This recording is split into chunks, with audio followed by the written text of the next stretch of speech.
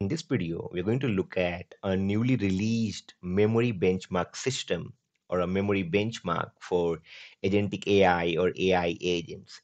If you ask AI engineers who are building AI agents, or agentic AI workflows, memory is one of the most critical aspect, right? And we have been struggling to design better memory, long-term memory, short-term memory, and so on and so forth. And memory is a complex thing. It's not that easy, right? And there are already a lot of tools available or open source projects available like MemZero, Super Memory, and so on and so forth.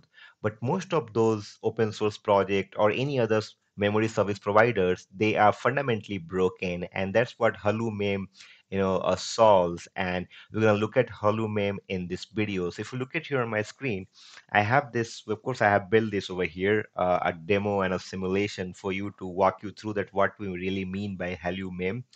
I really don't know how to pronunciate this